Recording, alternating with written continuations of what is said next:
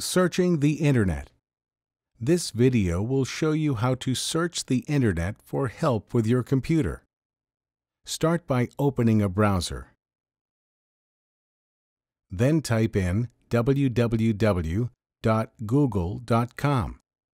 Next, you will type your keywords into the search bar. I want to learn how to save a file.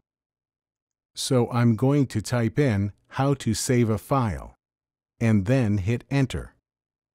Your results will offer different instructions for how to save a file. Sometimes they'll show you videos.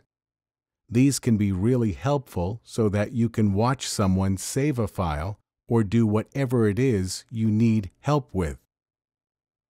To do a different search, you can go up to the search bar and type in something else, like how to delete a file, and you'll have a new list of results on the screen.